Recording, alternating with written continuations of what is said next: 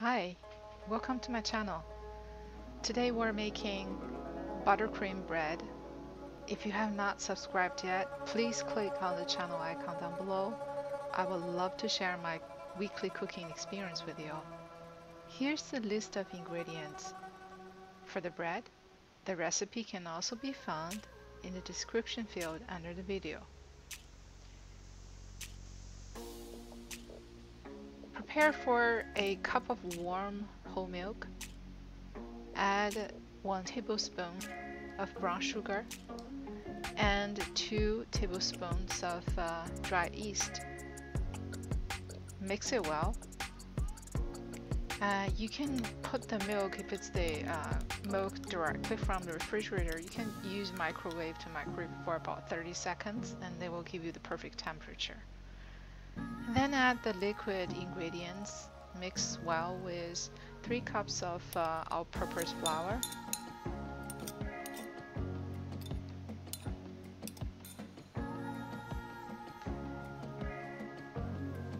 Add some brown sugar,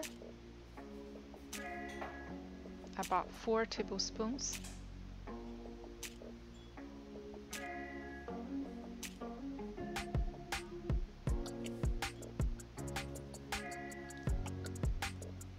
And 1 teaspoon of salt.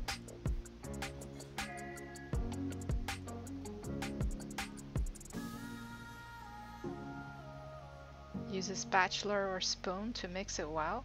At this time, the dough could be very sticky, so try not to use your hand because you're gonna get the flour all over your hand and it's hard to deal with. So use a tablespoon to stir it and try to make a dough as much as you can. Don't worry about it. We have some trick to deal with it.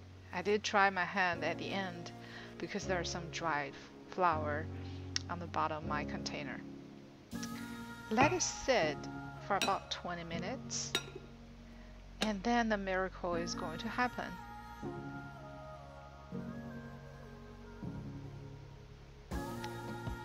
And this is the time that we're going to melt some butter and just add to the dough. And then use your hand to squeeze it. And then you're gonna realize that this is the time the dough is no longer that sticky. Of course, it's because your hand has all of the oil and butter as well. But truly the texture of the dough has changed after that 20 minutes. So just keep kneading. I counted the time. I actually kneaded for about 5 minutes or so. If you have a kneading machine, of course that will be better, but I use my hand for most of the time. And you see it's no longer sticky, and we make sure the dough is very smooth and nothing gets stuck on the container either. And then we're going to cover it.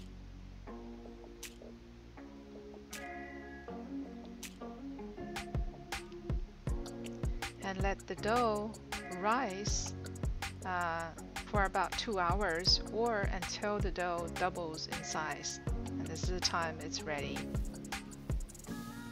Take dough out, keep kneading.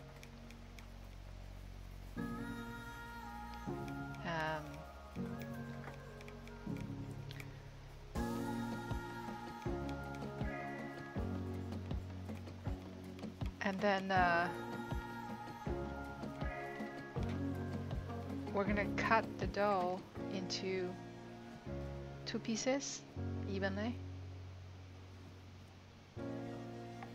Because I have 2 loaf pans, and that's why I was trying to prepare for 2 equal portions. Keep kneading. And then divide them equally into 3 parts.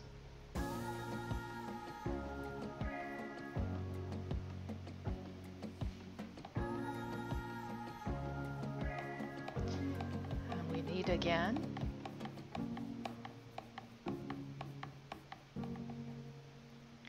And then we're going to use the roller to roll it to a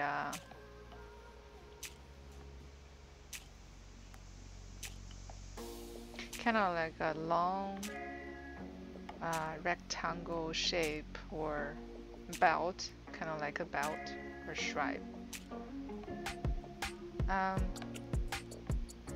It doesn't really matter at this point how wide you want to roll it, but just make sure that you fully roll it evenly.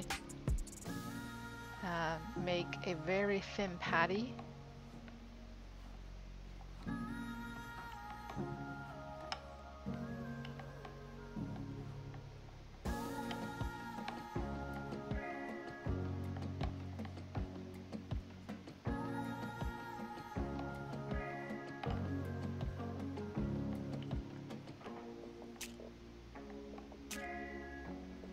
And then roll the dough from the top. Keep rolling it until you get a roll like this, and put it aside. And then we're going to deal with the rest of all of the smaller doughs, and to have the same rows and 6 rows. And then we're going to use the roller to roll these rows. And this time you make it about 2 inches wide, and the bottom one you want to make it wider and thinner, and you roll it, and then we put it into a container and let it rise for about 20 minutes or until it doubles in size. And we're gonna then use 1 egg. We are going to lightly touch some egg yolk on top of it. If you don't have a brush, you can use a kitchen towel, just like what I did. And then put it into the oven, preheated 370 degree Fahrenheit, and bake for 20 minutes. And the bread is ready. And it's perfectly fine for you to eat the bread just as is. It's very tasty, I promise you. And since I'm trying to recreate this buttercream bread, I'm making the cream as well. So heavy cream 1 cup, add butter and powdered sugar, whip it. And then this is the time the bread is already completely cooled down. You want to make sure it's completely cooled down. And then we're gonna spread the buttercream inside. So my hometown is near the border of Russia and the Korean peninsula. So as a result, it is very typical to see Russian and Korean fusion food around. The buttercream bread is one of the tasty desserts. I'm not even sure about its heritage. However, it always lifts my spirit in a gloomy day. And that's why I'm sharing with you and to recreate it in this recipe. Here you go. I typically put it into refrigerator for overnight, just so the cream is thicker and settled. And in the morning I took it out. I eat it. It is so delicious, yummy, and you can eat it as a snack too. It's great to have you today. I hope you have enjoyed the recipe and the video. Please do check out the other videos in my channel and subscribe.